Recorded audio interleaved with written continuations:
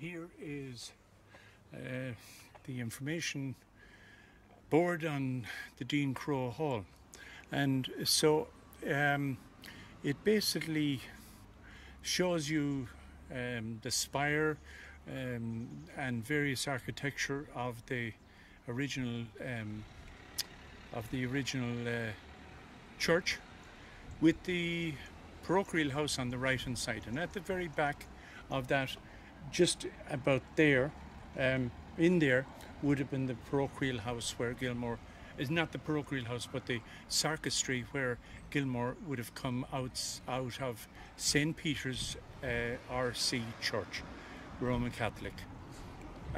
That also was the church that a young John McCormack was taught by a very good friend and a confidant of Patrick Keating later on, about 40 years, 50 years on. His name was Michael Kilkelly. So we'll go a little bit further. That is the River Shannon Bridge, built in the 1840s or in that time frame to expand the railway to Galway, and it was about that bridge that Patrick Keating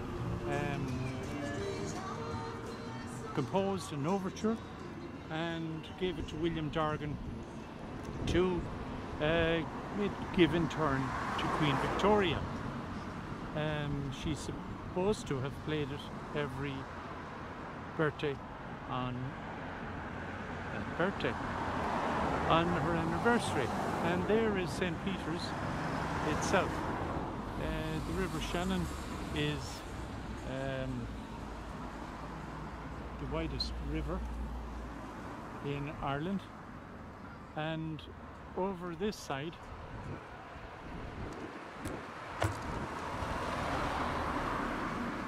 and we see it heading the rest of the way.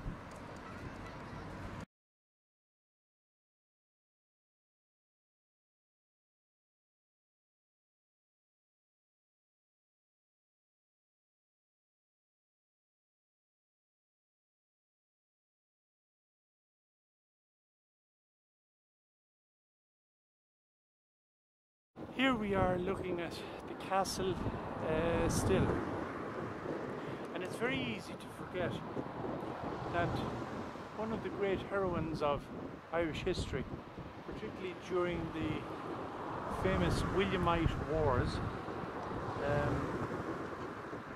some will have heard about the Wars of 1690, when King William of Orange came across to Ireland and basically had a famous battle in the Boyne. However, one of the people that fought back King William and his forces was a man called Patrick Sarsfield. Patrick Sarsfield was an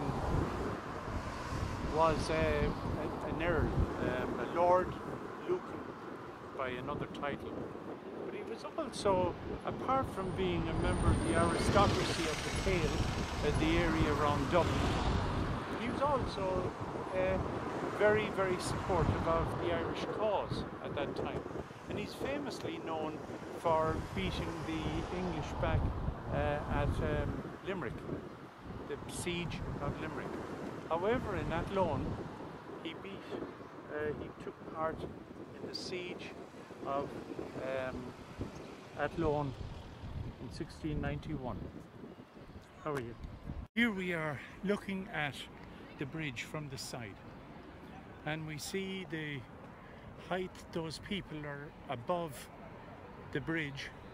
Now imagine Gilmore and Ganley on the walls of the bridge playing duets to the famine, playing duets to the people who were starving, and for a moment they forgot about their hunger, their worries, their troubles. Should they emigrate? Should they go back to the landlord to get more abuse? or whatever. And as we pan just down here, we see the remains of an older bridge which used to cross the River Shannon. And it was somewhere along here, I believe, that Patrick Sarsfield and his forces in 1690 or 91 fought back the Williamite forces and stopped them momentarily coming across the River Shannon.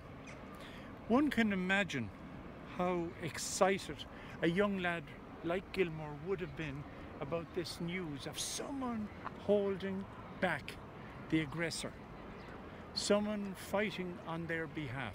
So when he was choosing to adopt, let's use that word, to adopt a new name, maybe to give the impression that he was okay, because Patrick Sarsfield was known to be Lord Lucan. But if you didn't know and if you didn't check closely, you would have forgotten that Lord Lucan, or Patrick Sarsfield, had fought off the English here in Athlone and beaten off the English in Limerick. And that was the story behind his name change. Patrick Sarsfield Gilmore hardly ever used the name Sarsfield.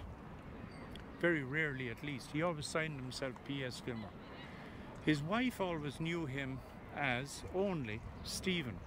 And Stephen was what he was baptized as in 1829 on St. Stephen's Day, commonly called Boxing Day. So, we'll go a little bit further.